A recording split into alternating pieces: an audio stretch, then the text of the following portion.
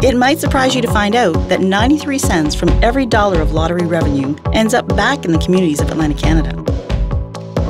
Here's how it slices up. First and foremost, all of lottery profits go back to fund things like schools, hospitals, and more in our communities.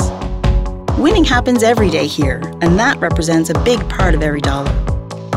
We pay commissions to our retailers, and a piece goes to our operations in Atlantic Canada. Those operations spin off millions of dollars in economic activity and benefits. We also pay salaries to our employees, who spend that money in their local communities. And if you're wondering about the last 7 cents of every lottery dollar, it goes to taxes and some additional operating costs. So, a lot more than you might think stays right here to help make a stronger Atlantic Canada.